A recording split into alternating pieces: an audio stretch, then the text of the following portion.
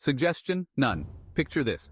Our hero JoJo, formerly known as Mike 3, steps into the ring with a swagger that could rival a peacock on a catwalk. Why? Because he's about to face not one, but two ex-husbands of his wife. Yes, you heard that right. On one side we have Mike 1 and Mike 2, the dastardly duo plotting to reclaim their past. On the other, the magnificent JoJo donning a shirt with Mike 3 emblazoned, ready to prove he's more than just another Mike. The bell rings, and it's on. JoJo body slams them like they're sacks of potatoes. A figure 4 leg lock here, a jump off the turnbuckles there. It's a wrestling clinic, folks. And just when you think it can't get better, boom, JoJo pins them both. The crowd goes wild as JoJo is handed a shiny golden heavyweight championship belt.